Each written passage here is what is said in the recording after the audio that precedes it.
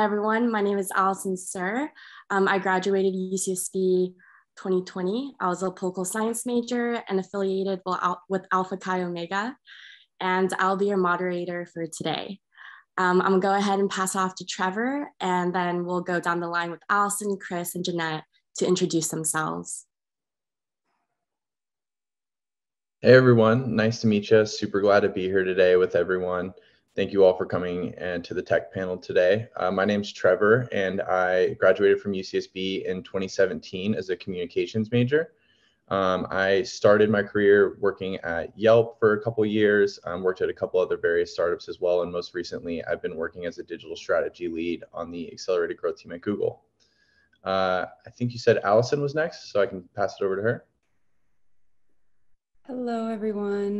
My name is Allison. I graduated from UCSB in 2020 with a BS in computer science. I've been working as a software engineer at Amazon for a little over a year now. Yeah, I'll pass it on to Chris. Hi, everyone. My name is Chris Ramirez. I graduated with a sociology degree in 1998, affiliated with Lambda Chi Alpha.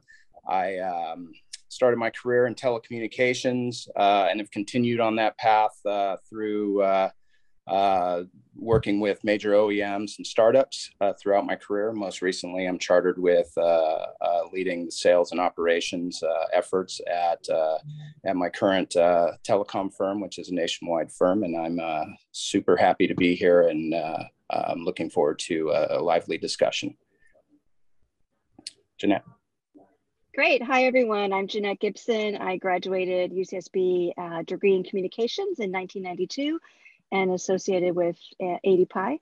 I have spent my career for the last 20 plus years in marketing and corporate marketing and digital marketing. Started out my career in public relations at agencies and moved on to corporate. I worked at large companies as well as startups, and now I run my own consultancy.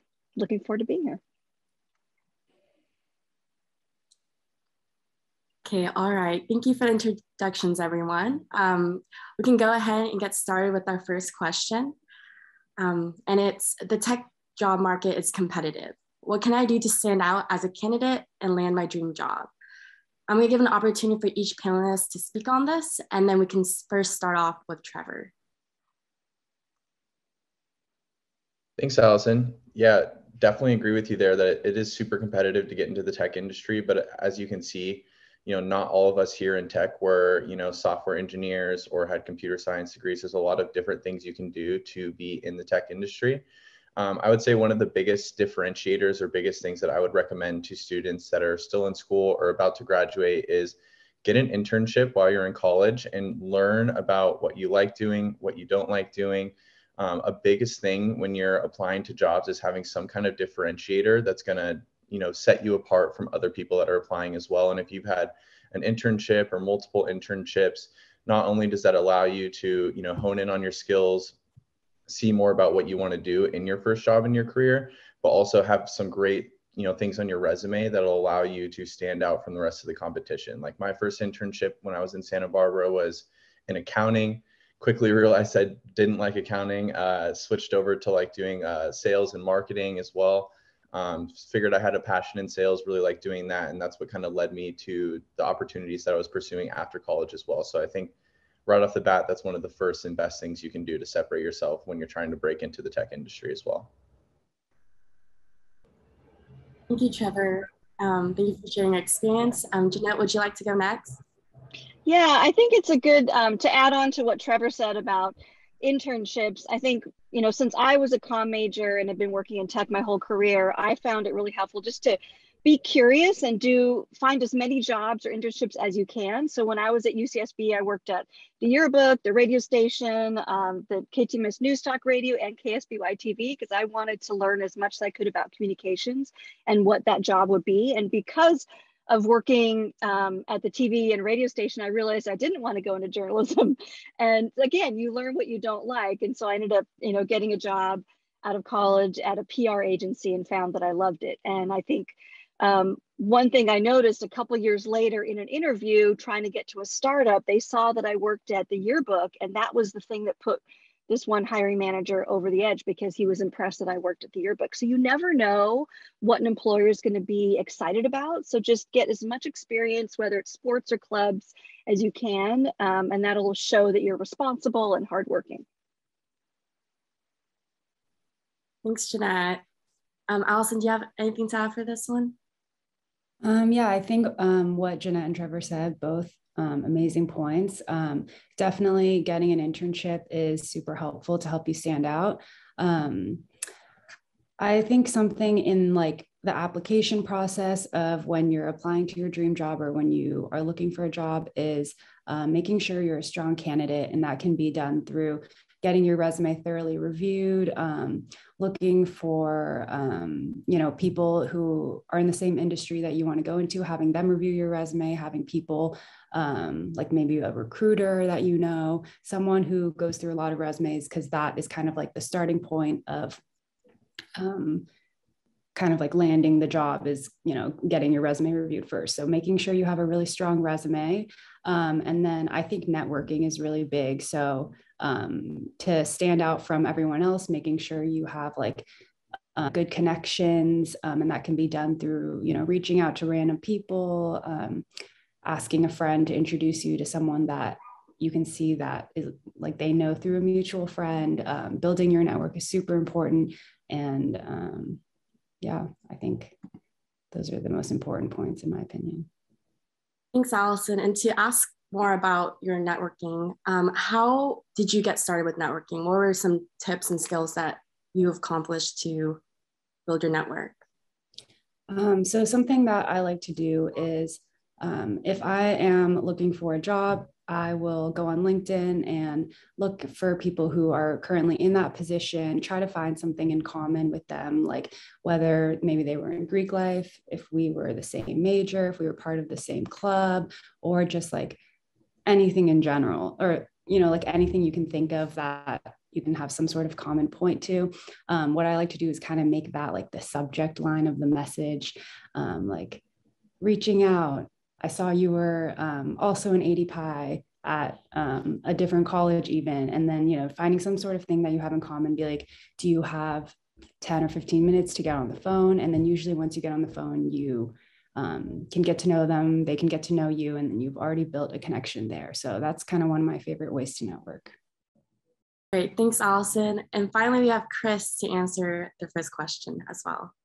Yeah, I think we covered most of the very important parts of this. I would just, the only thing I would add is once you do land something or you're in a current role, I would say be a sponge.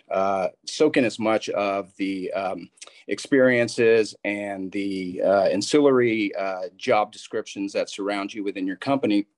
Learn as much as you can about the industry, and that'll help you make some very informed decisions, because the more data points that you have moving forward, the better decisions you're going to make, and you're going to be able to formulate a real plan for yourself and put yourself on a pretty good path to go to wherever it is you want to go. Thank you, Chris. We're going to go on and move to the second question. Trevor and Jeanette will take this one. How do I get started in the tech industry, especially if I have no tech background / experiences? Example, how can I market myself for roles in tech coming from an econ or comm background? Trevor, would you like to start us off? Yeah, absolutely. Kind of goes into the first question as well. Like, when you're looking for new jobs, you definitely want to have something that sets you apart. But I think like there's a lot of different like personality and different attitudes you can have as well that'll really be helpful when you're trying to start out in the tech industry. And I think like there's probably 3 that are like major ones. I would say first, like being a good listener and being naturally curious always. Kind of to what Chris just said, being a sponge, being that person that you're always trying to learn, you're always going out of your way to ask other people if there's things you don't understand. Like if just because you don't understand something or you think that that's going to be too much for you to learn or something like that, there's always other people that felt the exact same way. And there's always people you can reach out to that'll remember they were in that spot as well. So that's one big thing as well. I think anyone that is in tech as well knows that it's always, going to be very flexible, and there's always going to be things that are changing within the tech industry at any given time. I think being adaptable is something that's really, really big. And when you're trying to break into tech, maybe you're working at a small startup and they completely pivot how they're positioning the product in the industry, or they're taking everything a different way one day after they completely said something new the other day. That's going to happen all the time. And the better you are at being flexible and being able to adapt to those like ever-changing scenarios is something that's going to help you. Like, I think for me, for example, I got laid off when COVID happened, right? I was doing really good. I was one of the top sales reps at one of the companies I was working at. And just because the industry collapsed, there was nothing I can do to control it. But I was flexible. I said, hey, no problem. There's other jobs out there for me. I have this great skill set. I have this great, school that I've gone to that I have on my resume that I'll always be able to put on there. So always trying to, embrace change and being that, when it happens, not being, rigid in your ways as well, I think is something that's really big. And I would say lastly, this is something that at Google is really a little bit cheesy, but it's be googly, be that person that stands out on your team or in your role, be that person that will do that extra task. I know sometimes in college, you don't want to be that person that raises your hand to answer a question because you don't want to stick out in front of everyone. Like at your job, you need to be that go-to person. And this is kind of what we talked about a little bit before as well. And like building your network is you never know when someone is going to need someone with your skill set. And if they remember that you were always that go-to or that, person that would go the extra mile, they'll reach out to you. They'll say, hey, I need you for this role. And I guarantee, like I have so many friends that this is exact same thing has happened to. So going that extra mile, doing that extra step in your role and being that kind of go-to person on your team is something that's really big and will set you apart from everyone else and lead you to a lot of success as well. I agree. No task should be too small when you first start out. Do you have anything to add to this? I think that's a great point. No, I think being confident in your skills and know that you'll learn on the job as well is another thing. Because, as a comm major in tech, I think, I didn't have to know technology per se, but being able to be, able to raise my hand and use my skills like researching and communications and writing and all that. So yeah, no, I think they made a great point. Awesome, thank you for that. Going on to our third question is, technology is a massive field. How do I narrow my field of interest? And what are some resources I can look into to learn more about emerging technology / jobs? So Allison and Chris will be taking this one. Allison, would you like to start us off? Yeah, sure. So tech is a very massive field for sure. And there's a lot of different sub-industries within tech. I think that the best way to learn more about the specific kind of bubbles in tech are to talk to someone who's working in it. You can read like tons of stuff online, but I think nothing really compares to hearing firsthand from someone. Like I said earlier, I think it's really helpful to reach out to people on LinkedIn. Any of the panelists here, we're all kind of like in different parts of tech. So, feel free to reach out to any of us. But I think it's super cool to talk to someone directly to hear about their experience, to hear if you like it or not, because your first job out of college is a really good opportunity to kind of narrow down your career path and to choose like, you can be really picky about what you want to do because it is your first job. And obviously later on you can change your career path. Everyone, has done it. Everyone does it. But I think that you should take the opportunity that you have with your first job to kind of really pick something that you're interested in. And even though when you first graduate, you kind of think, I'll just take anything I can get. I think it is pretty important to, choose something that you actually like and you're actually interested in. So yeah. Thank you, Allison. And Chris? Yes, those are all excellent points. I think what I would add in touching on the LinkedIn thing, I think LinkedIn for me personally has been a tremendous resource. It's really easy to go and follow key players in technology fields, and these people are always posting and throwing out information on key initiatives and changes in the technology field. As we all know, technology is changing on a regular basis. You can follow some of the major firms that are out there. I personally follow Nokia and Cisco, and every time there's a new technology being developed or any trends in the industry, LinkedIn is a really good resource to understand that. And again, it's all about the data points, right? You want to join groups. There's various technology groups. I'm involved in 5G wireless technology groups on LinkedIn and other places. Allison was pointing towards different trade publications. I think those are valuable in my industry because they do a deep dive into a lot of the trends that are occurring within technology. Publications such as Light Reading and Wired and things of that nature. And then finally, one of the resources that I really like to tap into is I mentioned Nokia and Cisco. A lot of these technology companies are publicly traded. So you can go on and go on their websites and take a look at their quarterly and annual reports. Within the pages of those documents, you'll find their CEOs and their operations C-level or C-suite executives will outline clearly what their strategies are and what kind of trending plans that they have moving forward. So I think those are valuable data points to take into consideration when you're starting your path down in the technology industry. Thank you, Chris. And I think that's a great segue to Lily's question in the chat. Which industry within tech do you see largely expanding over the next 10 years? So I have this open to any of the panelists if they have an answer. I'll jump in and say one thing I've seen in tech really come to prominence is around data analytics and being able to gather data because there's so much out there from the web, from various apps. So that is a great starting level job too, to be an analyst in tech. But I think anyone that has an interest in data, there are a lot of job opportunities out there for you. Okay, moving on to our next question. Thank you, Jeanette. The fourth one is, how do I know I have the right amount of skills to start applying for tech companies? And what are some hot skills right now in the industry? And the panelists who will be answering this will be Allison and Trevor. Trevor, you can kick us off. Yeah, I would say hot skills to have in the tech industry, definitely in my side right now, in the sales side, it's a lot of like building interpersonal skills, but also, having the background for yourself that just knowing that like you are able to do it if you put your mind to it as well. So it's not like just because I'm not from a background of, engineering or anything like that doesn't mean that this is something that I can't break into. I think going back to what I said earlier as well, like learning in the beginning what you're interested in and what you're good at is really big. There's a lot of different things you can do in an internship. If you start at a small company, I highly recommend if you're trying to break into tech, starting at some kind of small company, you're going to wear a lot of hats.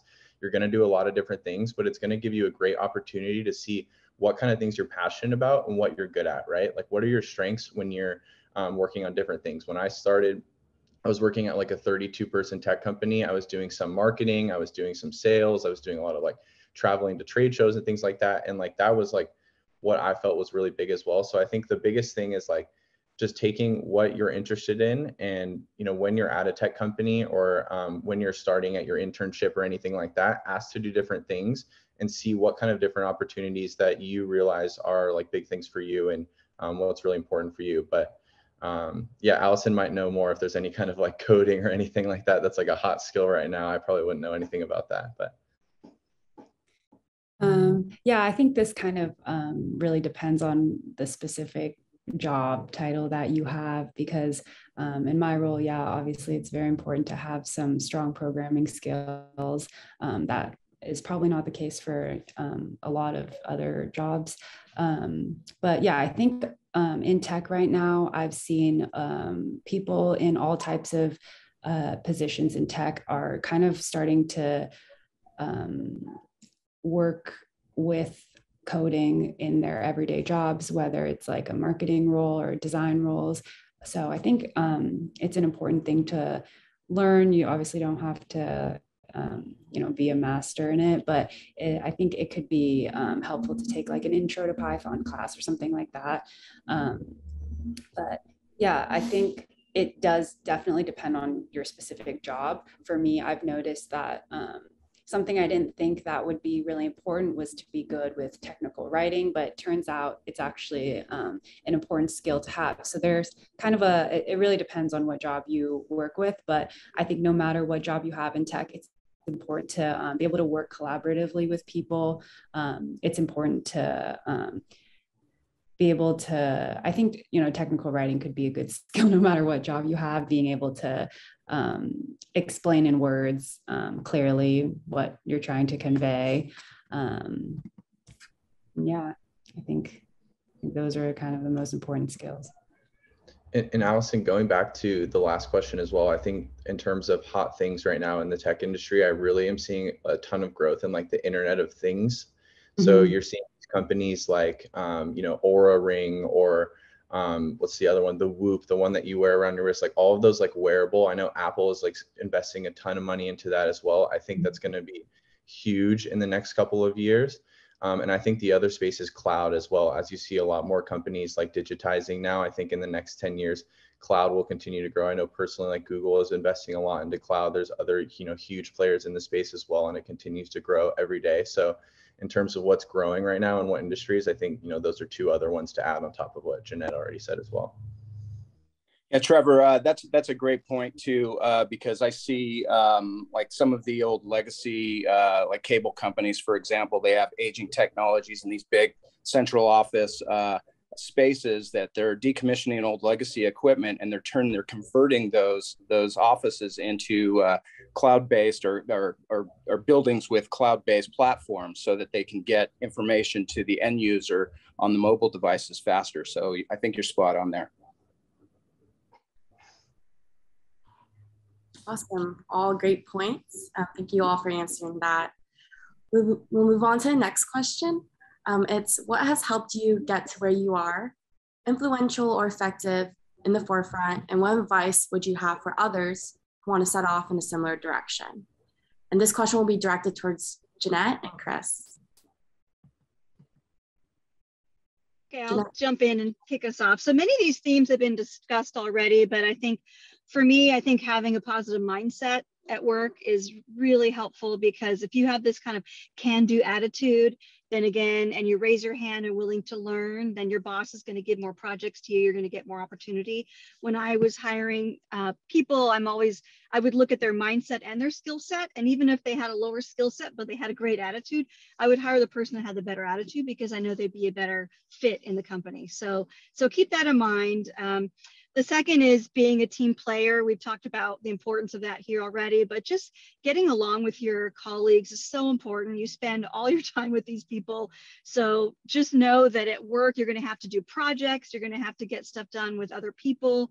And I think that helped me grow in my career, because I could collaborate with other departments. I was in marketing. So if I had to work with engineers or IT, or HR, I was able to form relationships. So understanding that building relationships is going to be really important in your career.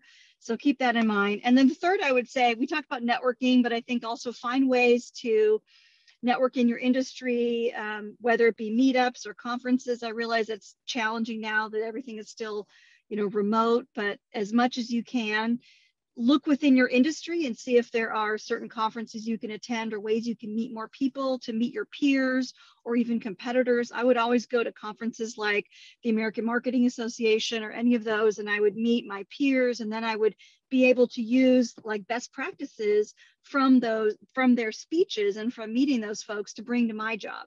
And that helped me, because I would show my boss that, hey, I've made relationships. So for me, when I was at Cisco Systems, the networking company, I would bring in all my friends from Dell and Intel and Adobe to speak and share their experience. And that helped me improve my influence in the company. So I would say, and also when I was at Hootsuite, we had big clients. And so I would able to, bring them in and form relationships. So just keep networking as much as you can and learn as you grow, and stay positive. Those are all great points, Jeanette. I agree 100%. The only thing I think I would add is, at least for me, especially early on in my career, I found that it was really important for me to find a good mentor or mentors to help guide me through whatever decision-making patterns I was going to go through, especially early on in the career. These are all, I put my faith in people that I trusted. These are all people who have experienced great success in the industry that I was calling my own.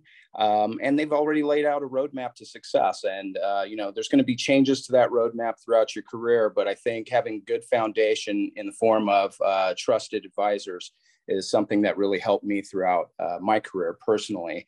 I think the other thing that I would suggest is don't be afraid to fail, especially early on in your career. You're going to make mistakes, learn from them, be accountable for them. And as you're accountable for those mistakes and you're learning, you're also building your brand and your reputation within the industry and within your company. And so that goes a long way when people, down the line are listening to ideas that you have or strategies that you have. They take you more serious. And I think you can be a more effective influence and voice within your company and the industry as you go down the line. So those are the two things that I would add. Thank you, Chris and Jeanette. We do have a question in the chat by AJ. How has the pandemic affected the tech industry, and how has it affected people trying to break in? I'll open up to any of the panelists who want to speak on this. Great question, AJ, by the way. I'll just jump in and say, go ahead, Trevor. Go ahead. I was just gonna say, I feel like I'm only three years into my career, but I feel like I'm a perfect example of this in that I was doing really good in the tech industry. I had just broken in and I got completely laid off out of nowhere when the pandemic hit. So I think in terms of on a broader scale, a lot of these tech companies that were, ramping up super quickly, seeing this exponential growth year over year, like when the pandemic hit, that all just kind of came to a halt. So definitely threw a wrench in things and wasn't part of anyone's plan. But I do think now things are moving back in the right direction. All those companies that let people go are getting those people back on now. And I think right now it's honestly as hot as it's ever been, maybe even before the pandemic as well, in terms of jobs that are available, in terms of entry-level roles. All of those people, similar to myself that were only a few years in, are a lot of the ones that got let go in that case, and they need to rehire all those positions back. So I think, if you're trying to break into tech right now, this is one of the best times to do it, as everyone's trying to rehire after that. Yeah, go ahead, Jeanette. Didn't mean to. Yeah, I was going to say everyone's hiring right now because everyone's left their jobs. Everyone has had this moment where they're like, this is not my dream job, or I don't want to be doing this. So we've seen the most movement at all than ever for people to move around. So I would say it's a great time because everyone's rethinking it. And also there's more remote opportunities. Not everyone is going back to the office straight away. So I think there's a little bit more flexibility. I have several friends who have moved out of state to different places because they know they can keep their job and work remote. So just know there's lots of flexibility and lots of opportunities out there. Yeah, I think the other thing I would add too is from a product development standpoint, a lot of firms are starting to develop products that are more scalable for home use. And we saw that in the first 6 months of the pandemic. And I think that here in the next, year to 2 years, as soon as this global component shortage starts to clear up, we're going to see some very interesting technology hit the streets that are going to be more conducive to remote working. Okay, awesome. Thank you, AJ, for that question. Another question I want to ask the panelists is why tech? And what are some ways people from tech, the industry, are making a difference in the world? And this can be answered by anyone. I'll jump in and say I think tech is so fun because it's changing every day. There's new technology, new opportunities. And coming from someone who has a communication degree and does marketing, it's really exciting to be able to always be focusing on innovation and how you're helping people change their lives, whether it's fintech or health tech or all these areas. So I feel like I can make a difference just because the products are innovative. And I would say also just to keep in mind, since I started out in agencies and I have friends that are in entertainment and other areas, I feel like you make more money in tech. So I think it's a smart choice because you have companies that have stock options and plans. And I feel like that for the long term, it's really a hot market, hot area.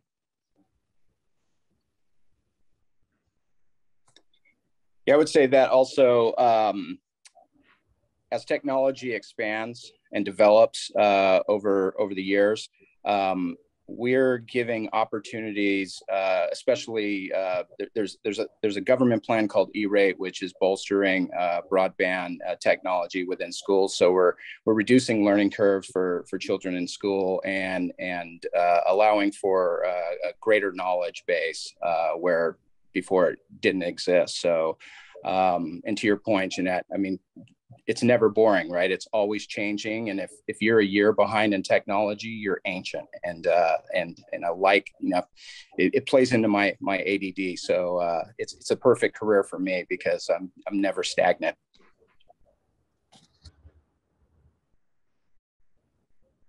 Allison, do you have anything to add to why software engineering out of all occupations?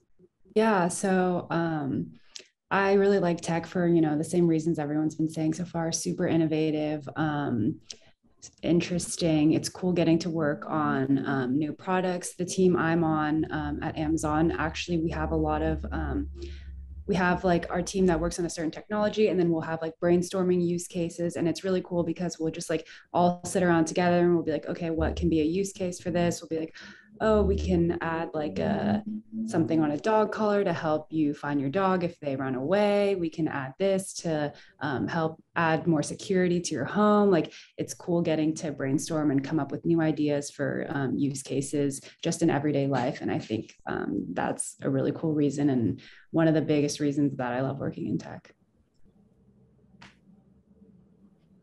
Awesome. Thank you for your responses. Another question we have is, what are the pros and cons of working at a small startup versus a large tech company? Not sure if you could. I'll jump in. I'll jump in because I've worked at both a startup and a really large tech company. I think with startups, it's super fun because I worked at Hootsuite, the social media company, and I think startups are fun because you move so fast. You know, you're just, it's not like you have red tape of a big company to bog you down. You're literally just like out there executing and getting stuff done. And so I feel like it's really fast paced. There's not a lot of process to bog you down. You learn, you wear lots of hats, like was mentioned. Trevor said you do different jobs. And so I think it's fun because you get to experience a lot of things and move quickly. I think some of the cons is there's not as much process or learning, like formal learning. Like large companies have really strong HR departments that have learning and development and training, and large companies have that opportunity for, more structure.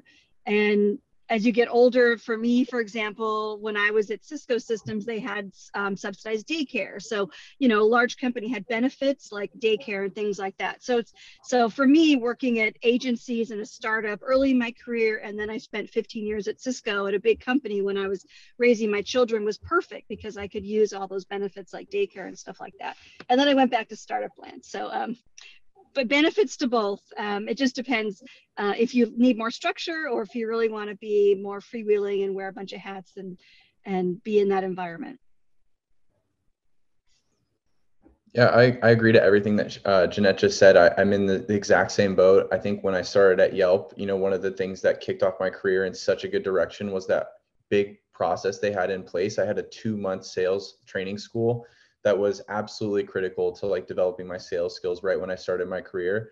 But after that, I worked at a 30-person tech company where literally when I onboarded, they were like, hey, there's no onboarding process, just shadow people. And we have like a running Google Doc. And if you think that there's anything else the people after you that get hired should add, then add it on there, right? And that was like the only process that we had. And there was definitely pros to both. It's really cool working at a startup when if you have an idea about something and you say, hey, what if we like did this? You have the ability and the flexibility to be like, yeah, let's go try that. If you want to do that, build that out and like, let us know what you think. So I do think there's benefits to both. And I do think it just really depends on what you're into. Like Jeanette mentioned, if you're someone that wants to have more flexibility and less process in there and like be able to, really branch out and do what you want to do, it's a great place to do that at a small company because you can always change roles if there's something else you're more interested in and you've been showing that you have the skill set to do that. But it's also good as well if you want to start at a big company. There's going to be world-class training for you. They're going to have all the processes in there to give you everything that you need as well to succeed. So there's definitely, it's fun working both ways, and I would recommend people to try both if they can have the opportunity to as well. Thank you, Trevor and Jeanette. That concludes all the questions we have for our panelists, but I'll open it up to anyone in the audience who may have any other questions we might not have asked. A side note is that our panelists are amazing. They're always willing to help people. So please reach out to them on LinkedIn. Feel free to set up a one-on-one with them. Meeting and learning about what they have done throughout their work experience has been very helpful for me personally as well. So definitely add them on LinkedIn. They can pop in the chat their full name so you can add them, and feel free to reach out. Even me, I will be a great resource to anyone part of the UCSB community. But if you don't have any more questions, I can go ahead and pass it off to Britt, who can close us off for this session. All right. Thank you, everybody. Thank you, Allison. Great panel. Hope everybody enjoyed it. And like she said, feel free to reach out. So the last 2 minutes of this is really the first slide. So my name is Britt Terrell. I'm with Delta Tau Delta, the class of '85. So sadly, we had one of our members pass away this year, Dylan Flanagan, just last month. So he was a very active member of DELT's. I recruited him onto the DELT House Court Board. He's been an active member when he was an undergrad. He was the liaison. He got into All Gaucho Reunion, which is our reunion, our All Gaucho Reunion, right? Greek Fest, it is referred to. He's a committee member of, or was a committee member of the Greek Interconnect. So we are dedicating today's session to Dylan for being just one of those strong, standout UCSB gauchos that was a real contributor, and we'll certainly miss him. The next slide is really our wrap-up slide. So in the chat room, we will post a few links. So one of the links is a survey. So please take two minutes to fill out the survey, because this is Greek Interconnect 5. So next year will be 6, and we try to get a little better each year. And then there's also the Gaucho Network, which, if you all are not aware of this as an undergrad, it's for undergrad and alumni, but please join it. It's a lot of UCSB gauchos just trying to stay connected in a UCSB online format. And then there's a Greek component to that. So feel free to join both, as well as LinkedIn. They're sort of, you can't over network, right?